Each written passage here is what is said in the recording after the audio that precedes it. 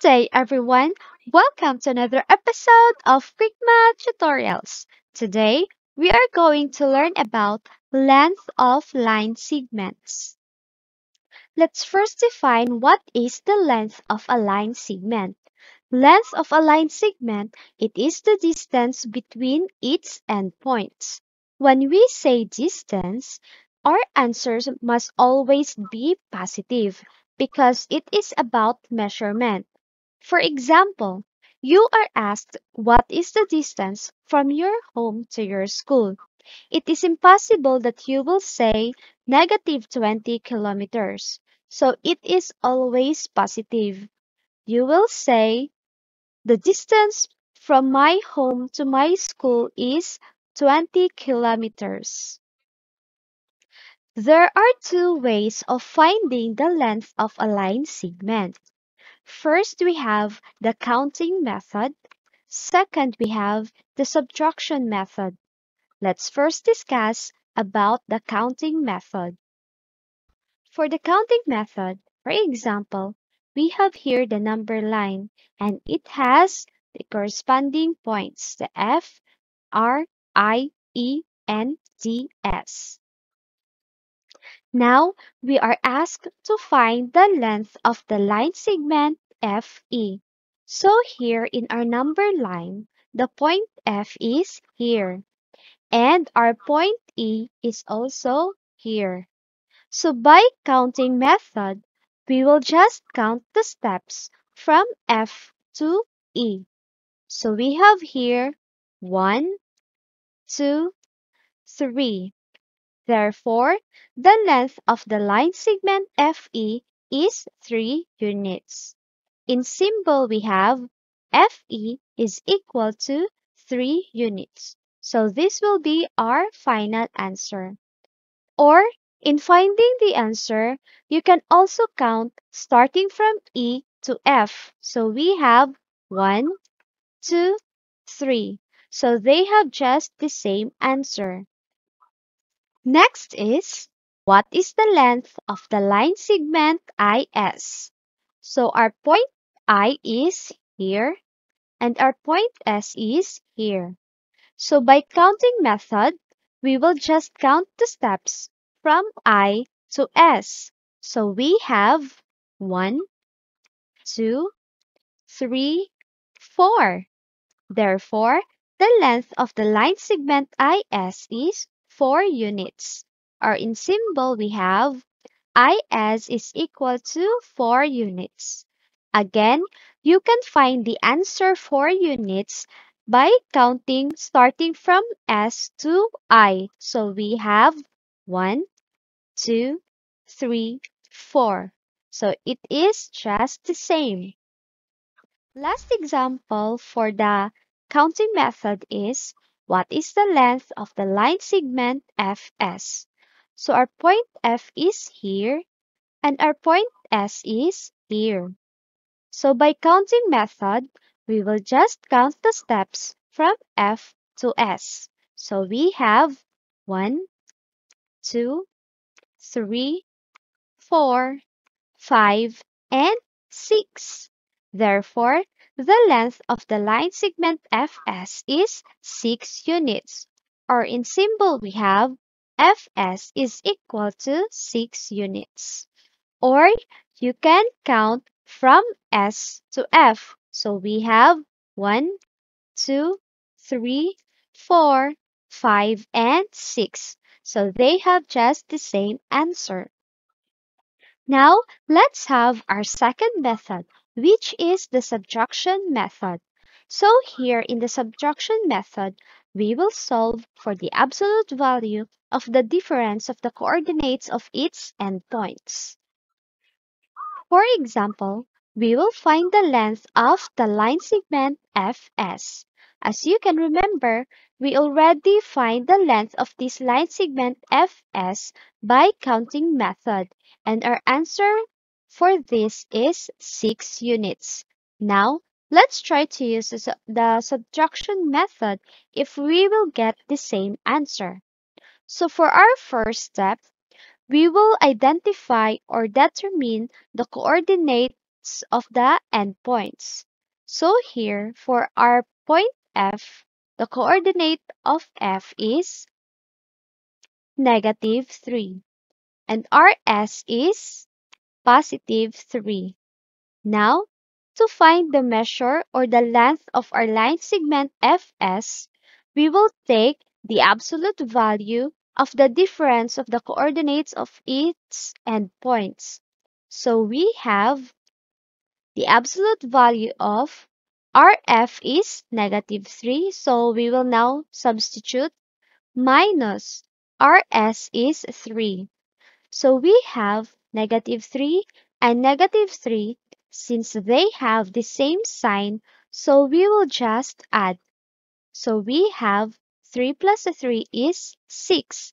Then copy the sign negative. And the absolute value of -6 is +6. Therefore, the measure or the length of the line segment FS is equal to 6 units. Thus, we have the same answer using the subtraction method and the counting method. Or you can also have the length of the line segment starting from S to F. So we have the absolute value of S minus F. So we have, by substitution, RS is equal to 3. Copy the negative or minus, and RF is -3. Since RF is -3, so we will have the open and close parentheses. Now, let's multiply the negative. So negative times negative, it will become positive. So we have 3 plus 3 is equal to 6. And the absolute value of 6 is 6 units. So they have just the same answer. So you can solve it from F to S or S to F. Next example for the subtraction method is, what is the length of the line segment EP? So again, our first step is we will determine the coordinates of its endpoint. So for our point E, the coordinate of point E is -1 and our point P is -5. Now, to find the length of the line segment EP is equal to the absolute value of the difference of the coordinates of its endpoints. So now, by substitution, since RE is -1, so RE here will become -1 and copy minus, and RP is -5. So RP becomes -5. And since this is negative, so we will put here open and close parentheses. Next is negative times negative is positive. So we have now -1 and +1. Since they have different signs, so we will subtract. So 5 minus 1 is 4. And take the sign of the further number, since the further number or the larger number is 5 and it is positive. So our answer here is +4. And the absolute value of 4 is 4 units. Therefore, the length of the line segment EP is equal to 4 units. Or, again, you can solve it from P to E. So we have the length of the line segment PE is equal to the absolute value of P minus E. So we have here. So by substitution, we have RP is -5, copy the negative, and since RE is -1, so again, we will put open and close parentheses. So we have now negative times negative, +1. And since we have -5 and +1, they have different signs, so we will subtract. 5 minus 1 is 4. And since 5 is the biggest number or the further number and it is negative, so our answer here is negative. And the absolute value of negative 4 is positive 4 units. So they just have the same answer. For our last example for the subtraction method is, what is the length of the line segment MC? So our point M is here and its coordinate is 0. For our point C is here and its coordinate is 2. So to find the length of the line segment MC, we have the absolute value of the difference of the coordinates of each endpoint. Now, by substitution, since our M is 0, so our M here becomes 0 minus C is 2, so our C here becomes 2. And 0 minus 2 is negative 2. And the absolute value of negative 2 is positive 2. Therefore, the length of the line segment MC is equal to 2 units. Or you can have this solution, you can start from C to M. So we have the absolute value of C minus M. By substitution, we have RC is 2 minus RM is 0. And 2 minus 0 is 2. And the absolute value of 2 is 2.